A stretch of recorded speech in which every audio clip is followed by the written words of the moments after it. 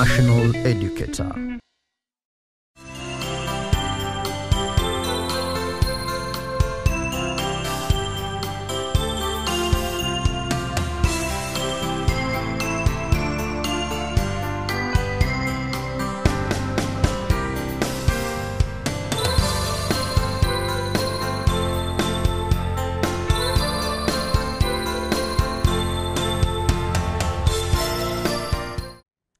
Hujambo mwanafunzi na karibu katika kipindi cha leo.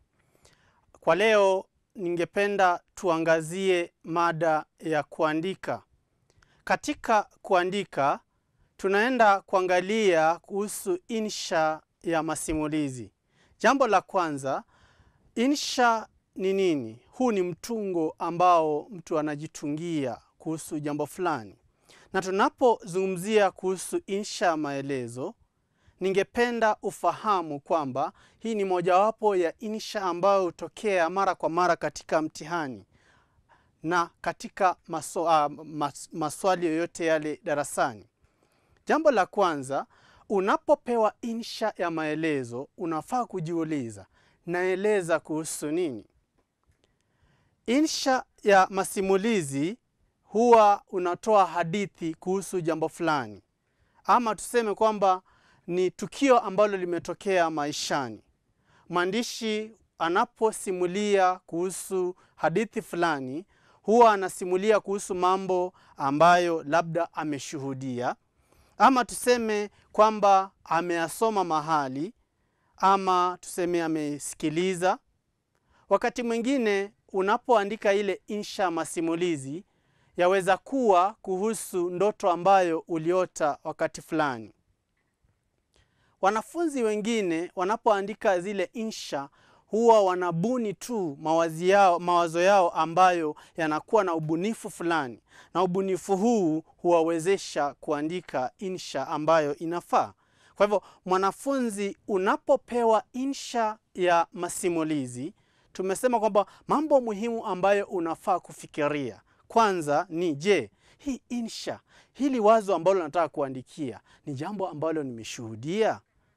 Ama tuseme umesoma mahali fulani, ama tuseme labda ulisikiliza katika redio, ama ulisikiliza mtu akisema, ama labda uliota katika ndoto.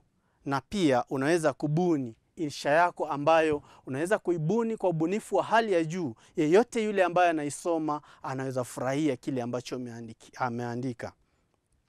Mwanafunzi pia anaweza kupewa mada fulani, na mara nyingi utapata kwamba mada ambazo tunapewa ni kuhusu mambo ambayo yanatukia katika mazingira yetu ya kila wakati. Mfano, unaweza pata kwamba umeambiwa uandike insha kuhusu mikasa kama vile ajali, ugonjwa, mafuriko na kadhalika. Kwa hivyo haya ndio baadhi ya mambo ambayo yatakuongoza unapoandika ile insha ya masimulizi. Kwa hivyo mwanafunzi unapopewa insha, jambo la kwanza ni kujiuliza, nimeambiwa niandike kuhusu nini? Na hapa hivi ningependa tuzungumzie baadhi ya vigezo ambavyo ni muhimu vya kukuwezesha kuandika ile insha iweze kusomwa na yule msomaji ama yule mwalimu na ama mwenzako na iweze kumfurahisha. Jambo la kwanza, insha yako lazima iwe na mada.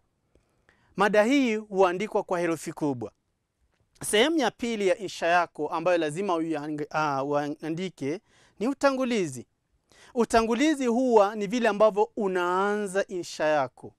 Unaanza namna gani? Unaanza mfano katika hali ya maisha ama hali ilivyokuwa awali kabla hujaanza labda kuandika, kuzungumzia kuhusu tukio ambalo limetokea. Sehemu ya pili sasa ni mwili, au unaweza sema kwamba kiwiliwili cha insha.